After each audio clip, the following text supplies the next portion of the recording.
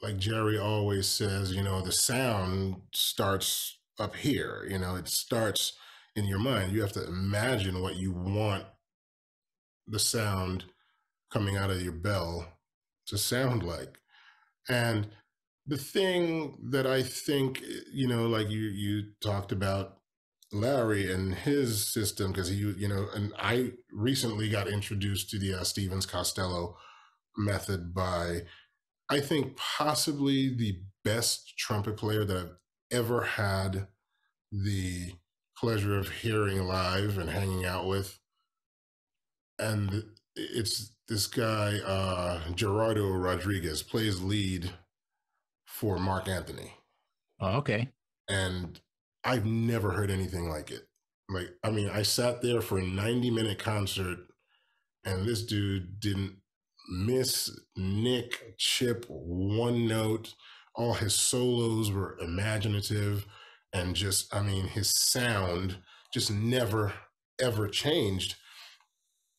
And I was just like, man, how are you? So they came out, and he came to town, and I was just like, we'd been friends on social media, and I was just like, man, I want to come check out your show. And, if you have time, I'd like, I'd love to take you for, a meal or something, and just sit down and, talk trumpet. And he was all but happy. I mean, he was just so happy to do it. So we went out, we got some breakfast, and, he was telling me about the Stevens-Costello thing. And he was just like, man, like, that's the best thing that my teacher introduced me to. So I started immediately. I just went and I got the book and the videos and all that stuff to start really trying to dive into that stuff, because the one thing that it really stresses is like efficiency, and I've never seen anyone play as efficient with so much power as Gerardo does. I was truly, truly astonished by how he just, like, I couldn't believe it. And he was just like, yeah, man, it's that Stevens-Costello stuff. And that's how I started going down that rabbit hole. And that's, I ran into, Larry, and I'm just like, okay, there has to be something to this, because all these guys have huge sounds, and like they just seem to have like unlimited range. I want to know what's going on there. And I just really been practicing that and practicing that way. So I thought that, of course, I guess me being a bigger guy, people were just kind of like, well, yeah, you put a lot of air through the horn and this and that. And I'm just like, I'm now finding out that it's really not necessary to kill yourself to play in those registers, the extreme upper register. It's all about how you use the air and the compression that you use. And I mean, there are guys that are, toothpicks compared to me that are playing like that. And I'm just like, man, so there has to be something to this. And I've been just practicing that lately, and it's really paying dividends. So, well, yeah, I mean, that whole idea about compression and I think where it occurs becomes the question. It's is it occurring in your abdomen? Is it occurring in your chest? Is it occurring in your throat? Is it occurring in your chops? Is it because of the resistance, using a smaller bore horn? So like all these different people use those different mechanisms. oh, absolutely. To kind of create that balance. Mm-hmm. And and it's kind of like, I like to use an analogy, like like a basketball, that, and you see this in a lot of in pretty much every sport, but the music as well, that a lot of times the people that are the greats, I mean, like the goats, they can't explain to you why they're so good. They can't tell you how to do certain things. It's just like, well, you take the ball and you look at the basket and you throw it in. Yeah, that's Right. it. That's it. But sometimes it takes those people that have really had to dive in to figure stuff out. That's why, I really like the Stevens methods. I'm a real big fan of the Reinhardt system, simply because of the analytical approach to, the classifications of, if you have this body type, then this is probably what you should be doing, and it's Right. different than what another person should do.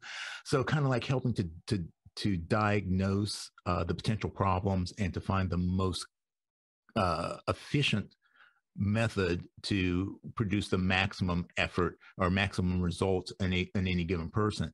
So yeah, I really dig that concept with the Stevens. So with your playing, you're talking about sound, and that efficiency, because that book, well, I don't want to say book, since you said that so much of it is off the cuff, but your demands on the gig with Dave, you've got some blowing to do, and you're going to be all over the horn. You're going to be in the extreme upper register. You're going to be in the lower register. And trying to get the sound that you want to get uh, consistently and with the most ease, so that you can get through all those gigs that you have to do.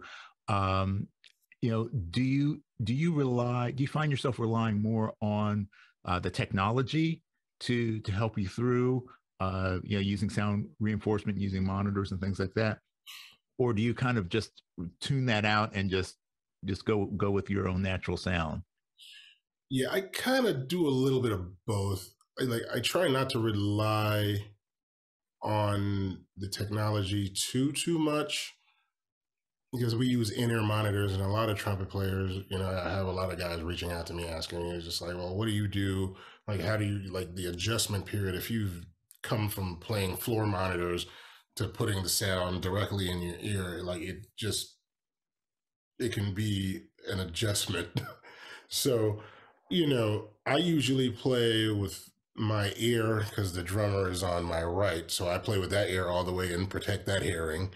But I play with my left partially out so I could hear the room and I could hear the saxophone player who's to my left. So, but I've got it now where I could just play with both ears in. Like if I'm doing like some TV stuff and the setup is different and there's keyboards and guitar amps all around me, I'm cool to play with both ears in, because I know enough now how to play by feel and muscle memory. So, I think mostly, and I can't wait to try it out when we get back on the road, because I've only been checking out this Stevens stuff since, we got off the road in November right before Thanksgiving. And it kind of validated some of the things that I've been doing already, like in terms of playing in the extreme upper register. Like I'm not really forcing anything. I'm not using my stomach or my diaphragm or my chest or even my throat for compression. Everything that I use in terms of compression is in the oral cavity. And that was one of the things that when I was reading through this book, they were just like, oh yeah, the compression is all created here. You're using the air that's already in there. And it was just kind of crazy because I was watching, Larry's videos, and when he was doing his, thing with the tube and his system with the pressure gauge, that's exactly what it is. That's exactly how I blow when I'm playing stuff like in the extreme upper register. So I was just like, okay.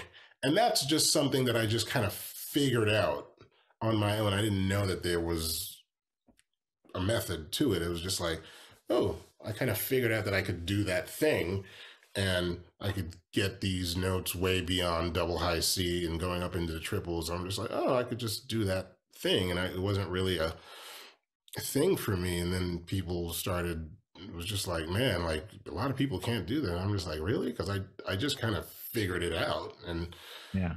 it is what it is. But now that, like you said, like reading the actual, analytical part of it where somebody actually breaks it down, I'm just like, oh, okay, makes sense. But I'm always one of those people that has to experience things for myself in order to truly get it.